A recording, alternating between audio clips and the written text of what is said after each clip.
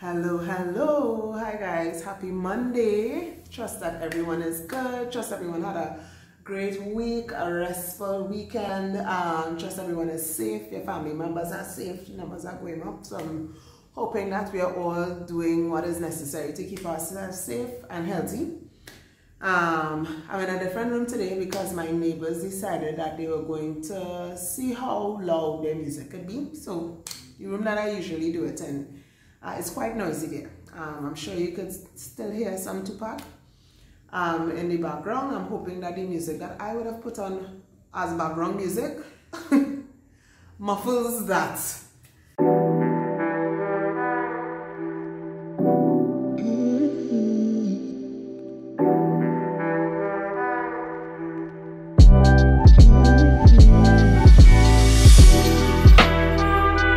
So today, I'm not here with my Bible. I just really wanted to share an experience that I had this week. So my friend and I, we went to pick Bodhi.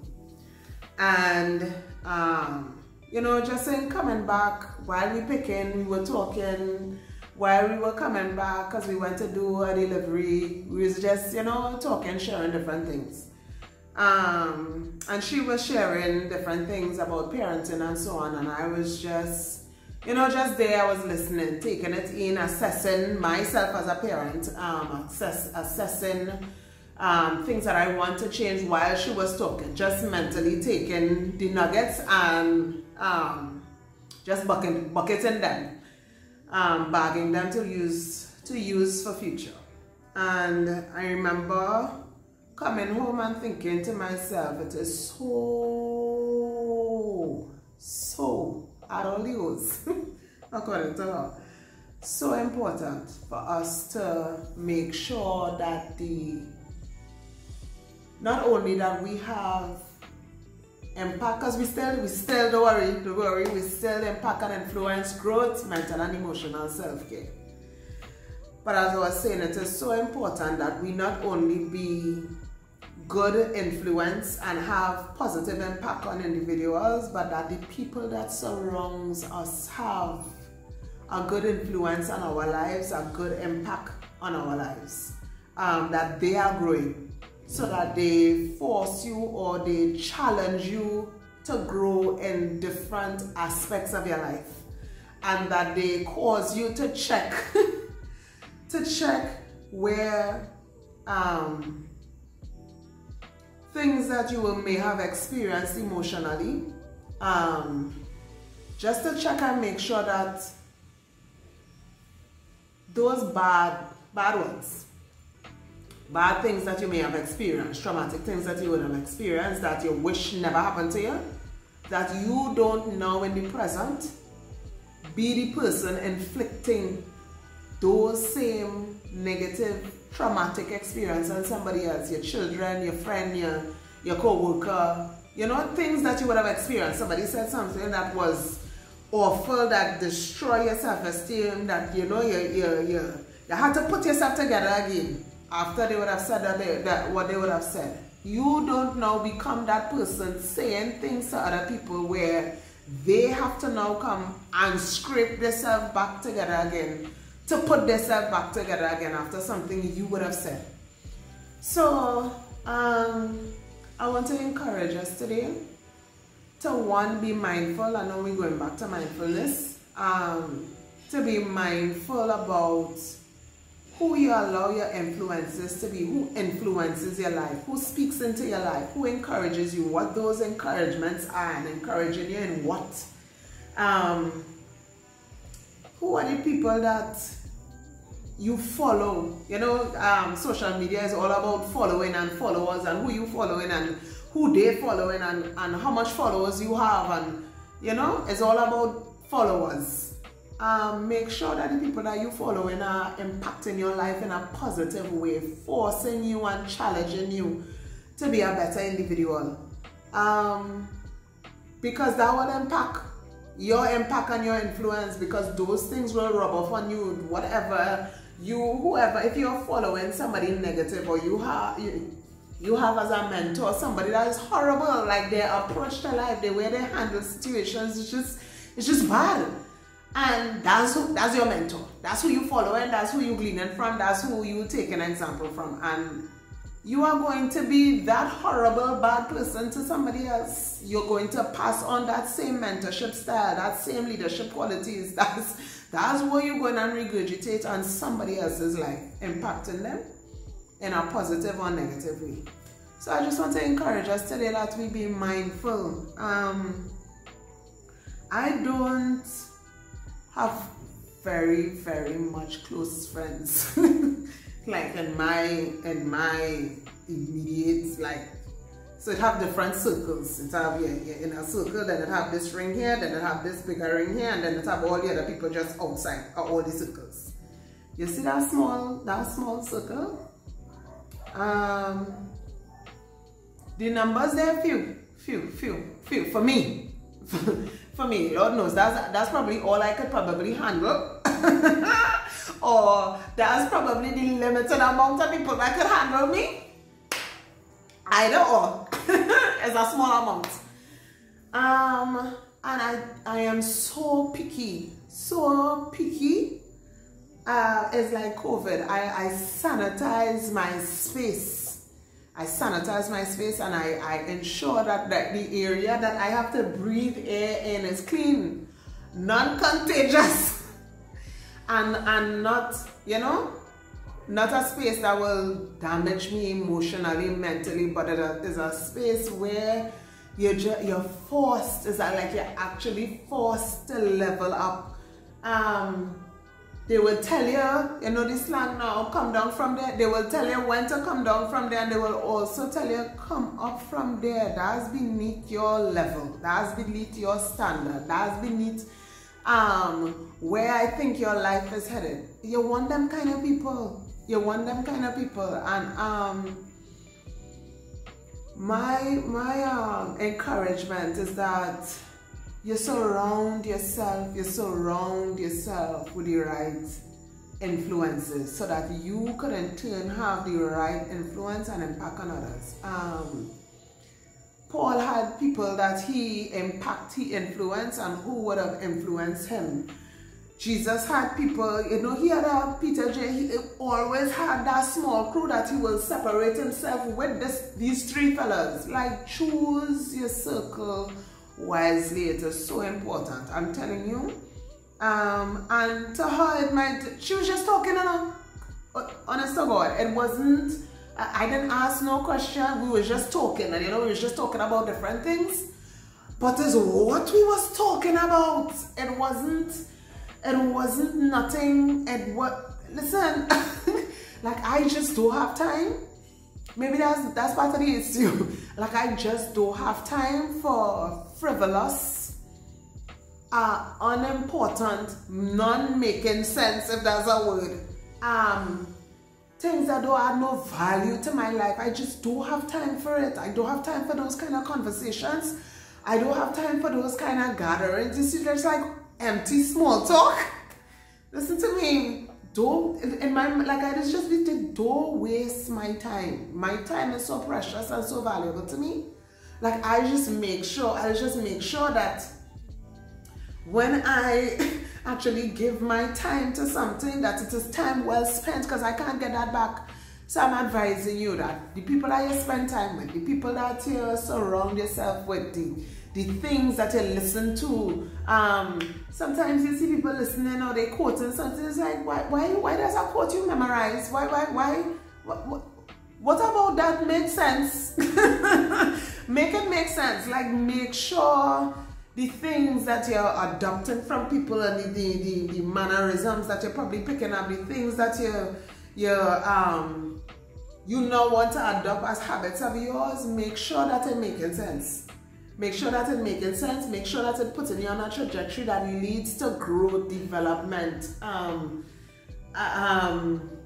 just a better version of yourself, a new Melina De Silva 2.0 or 2.1, like a new and improved version, new edition. It must just make this version of yourself obsolete, because now you're pursuing this ensuring that you're this and in every area of your life, in your workplace, in your business as a Christian. You're making sure that you surround yourself with people that will encourage you to walk worthy of the vocation wherein you have been called, that you're making sure that you associate with self with people that will ensure that you come up to the standard that they see, the potential that they see in you, that manifests before their eyes as a reality of, this is how I see this person. You know, sometimes people say that she had so much potential, but I don't know now. That girl didn't live up to her full potential. Let that not be you. So make sure that you surround yourself with people that will squeeze all of the potential out of you. And don't be afraid. Don't be afraid. Because it's uncomfortable. It's not necessarily a comfortable thing. Because sometimes you're realizing that, you know what, this bunch that I'm lying in with here, not really serving me, you know. They're not serving me. And you might take real flack for that. You might take real licks for that. They might have the world, I think, to say. But at the end of the day, take the licks and level up, please. Wherever is dished out to you because you decided, you know what? I feel there's more. I feel like there is more. There's more. And I'm going to get. I'm not sure where it is exactly, but I'm going for it.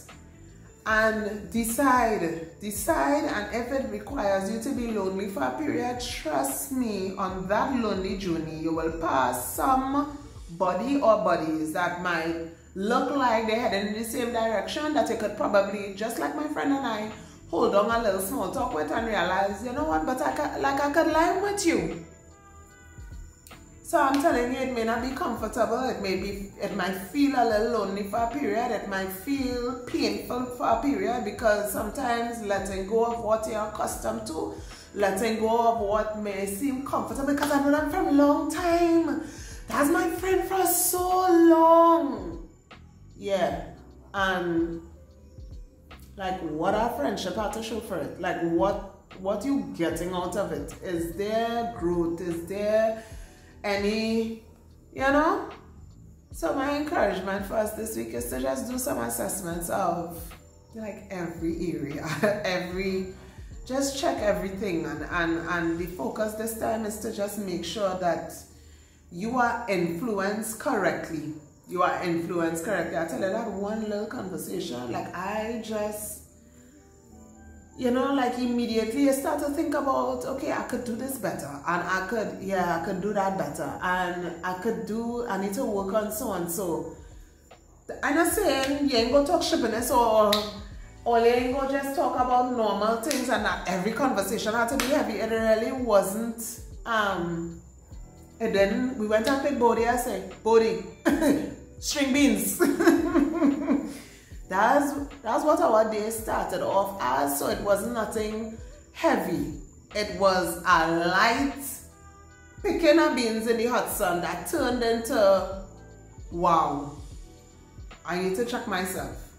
And so I don't think that Melina sending it to me, oh God, there's real heaviness, and she's so serious. No, I'm not saying that. Enjoy your life, enjoy all of it. Live bold, live well, live your best life. Live it. But live it to its full potential in every area. If you're enjoying life, enjoy it to the max. If you're pursuing things, pursue it with your whole heart. And if you're pursuing growth and impact and influence, I am just saying, on this side here, pursue that hard. Pursue that and make sure that you're doing the needful to make sure that your impact and your influence is to the greatest degree that it could be. Because sometimes you need somebody that might be able to, without they even knowing, or directly or indirectly highlight, hey, you could do this better. Hey, you could do that better. Hey, you need to improve here. And they may not even know. They may not even know that they're even doing that. But you know what they're doing without they knowing that they're doing what they're doing. So I just want to encourage us. Just this little thought. Just a little thought I just really want to share today. check your influencers. Check who's influencing you. Check to see who you have as a mentor and a hero or idol in your eye. Not an idol as in you're worshiping a person, but as something that you want to attain or a place of maturity you want to get to. Make sure that they're mature for real. For real, for real. And it's not just in your mind. And you thinking that they're so up there, but like in the grand scheme of things, you could do better.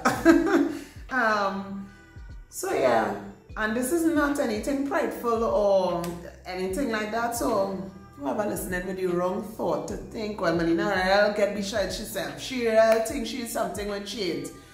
It's not that. It's just assessing how, you know, when you clean, you go to clean a room and you realize wait now, I didn't wipe under there now. Why look how much dust it collect? We just dust in areas that we probably didn't think about. It's just dusting. We want to do a thorough cleaning. Thorough cleaning of areas that we may not be aware of that needed dusting. Because trust me, if you pass in the broom where thing, you ain't gonna sweep below the couch unless you move the couch, you know. And so just move around the furniture a little bit. There's just what I am. And it might make noise. The chair, moving the chair might make noise. It might shift the rug a little bit. And it might, cause some discomfort. But if at the end of the day, it causes you to have a better impact and influence on the lives of those who you come into contact with, it causes you to grow. It causes you to make sure that your emotional damage that you would have experienced is not reproduced by you on somebody else. If moving around the furniture causes you to check those things and to make sure those things not happening, then please, I beg you. Move around the furniture, move the love seat and put it across there, bring this table here, move the lamp, change a picture or two, and change the bulb so that you can have brighter light in the room. I just saying, we check in every area because we want to have impact and influence, and not just for now, no, for long after we would have left here. Somebody would have been able to say, boy, I remember when Melina used to post videos, that girl used to do so and so, that girl used to challenge me so and so. You know, I talked to this person once. I didn't remember us having a conversation after that, but that one time I met Sarah, or that one time I met Kelsey, or that one time I met Ali, that girl had such an impact on my life that has stayed with me up to this day. You wanted to have staying power long after the moment. So to do that, in order to do that, it requires us. It requires us to sometimes make difficult decisions in terms of how we set our boundaries. It requires us to assess and to get rid of things. Christmas time, we do so much of cleaning, and sometimes when you check the garbage disposal, November, December, you're trying to figure out where all this rubbish was. But it's because you decided, you know what, I'm going to clean and clean for real. I am just encouraging us to do the needful, to not be afraid of upsetting, capsizing, throwing up the apple cart. If at the end of the day, it makes you a better individual, a better believer, a better mother, a better wife, a better single person, a better business owner, a better employee, a better employer. If turning up things in your life, cleaning, dusting down areas that you ain't touching a while, going back to situations that you would have just put on the back burner because, you know what, I really don't want to deal with that, but you went back and you check it, and you wash the pot, and you scrub the bottom of the pot and thing, just so that, you know what, I'm cleaning for real, so that when God decides that I need a vessel that I could use, he could come and find, hey, look, this utensil clean and ready to be used. You ain't going to put food on a dirty pot. You will not serve anybody on a plate that you just eaten. No, you will take a clean plate, a clean spoon, a clean fork, dish out the food to serve.